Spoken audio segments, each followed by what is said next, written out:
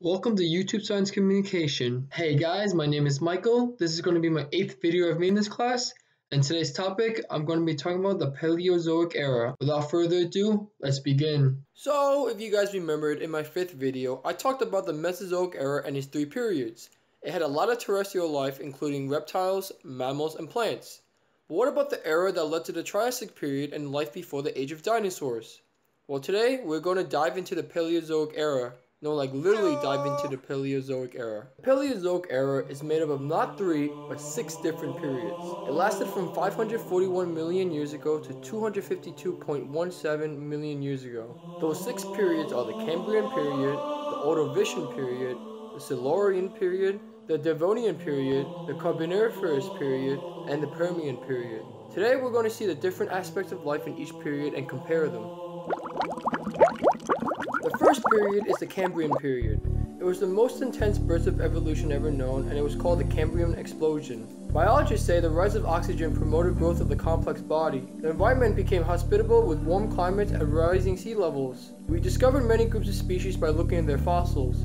3 big groups are the trilobites, brachiopods, and echinoderms. Some big predators were a big shrimp called the anomalocarids, who grabbed his prey with his hooks, and the 5 Iopipinae, who used a claw arm on its head. Around 485 million years ago, we see major changes in the fossil record, which marks the change from the Cambrian to the Ordovician period. The Ordovician period was a time of high sea levels. Most of the continents were flooded. There were 4 major continents separated by 3 major oceans. There was also an intense diversification of marine life known as the Ordovician radiation. It was dominated by brachiopods, bryozoans, and graptolites. What's cool about this period is the first plants appeared on land and the first terrestrial life, the arthropods, evolved. Then a major extinction event occurred, the Ordovician Silurian extinction event. It was caused by 2 factors. 1, the rapid cooling of the end of the period, and 2, the sea level falling due to glaciation. The third period of the Paleozoic era was the Silurian period. The fossil record showed evidence of reef building and the first signs of life colonizing in freshwater and terrestrial ecosystems. Due to the shallow waters, sunlight penetrated, allowing marine animals to undergo rapid differentiations. The jawless fish, the ignatha, was the most common in the ocean. Another common fish group was the placoderms. They were the first primitive armored fish with cartilage skeleton and developed a jaw. Eukaryotes were predators back then, which were closely related to horseshoe crabs today.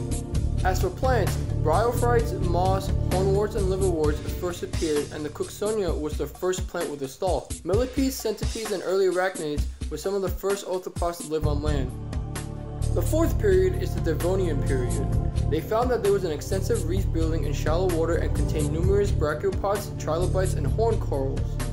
Placoderms also diversified and still were the dominant predators. The fossil record also showed that there were 2 new groups of fish that had developed bones, teeth, swim bladder, and gills. These were right-fin fish and low-fin fish. As for plants, lycophytes, horsetails, and ferns grew to form the first forests. Archaeopteryx were the first successful trees. They grew 90 feet tall and 3 feet wide. For land life, the earliest known tetrapod was the Tiktaalik, which was linked to lobe-fin fish and early amphibians. Now, there were 2 episodes of extinction, the Kelwasser event, where most of the coral reefs died off, and the Hangberg event, where most placoderms and ammonites died. Researchers think that it has to do with the atmospheric changes that caused by the growing forests. Onto the second to last period in the Paleozoic era is the Carboniferous period. It was famous for its vast swamp forests and known for the evolutionary development of the amniotic egg. Brachiopods had dominated the seafloor while trilobites became scarce. The period ended with increased erosion, which supported less plant life. Also, water levels decreased while terrestrial life increased. This leads us to the last period. Finally, the Permian period. Earth was mostly covered by the Paleozoic Ocean. In the ocean, ammonites and brachiopods were common. The fossil records showed that there were lots of coral and sponge species that had developed. Bony fish soon replaced lobe-fin fish and spiny fish. As for plants, gymnosperms with tree seeds replaced other kinds of plants, and as for insects, cicadas and beetles evolved. For land animals, 2 new groups of terrestrial life emerged, the synapsids and the sauropsids. Sauropsids had 2 skull openings and led to the evolution of dinosaurs, birds, and even modern reptiles. Synapsids had skulls with a temporal opening and believed to have led to the evolution of mammals. Synapsids also had 2 big genus groups. One was the Metrodon, which were predators, and the second were lysosaurs. The rhapsids evolved from lysosaurs. Then the infamous Permian-Triassic extinction event happened that killed off about all of life. Most of the synapses became extinct while the sauropsids survived, giving rise to dinosaurs. As for the Permian-Triassic extinction event, no one knows the exact cause. Some theorize it was caused by volcanoes erupting, a rise in CO2 levels, acid rain, or even an asteroid. Whatever the cause, it was still a deadly event, killing about 95% of life. Well, that's all I have for the Paleozoic era. If you guys want to read up more, then head over to Life Science where I got most of my information from. Thanks for watching. This video is part of YouTube Science Communication, where we learn about the history of life on Earth and make educational videos about them. If you'd like to watch more, hit the subscribe button down below. And if you'd like to learn and learn and make videos alongside us, visit the Patreon page. Link in the description below. I'll see you guys next time.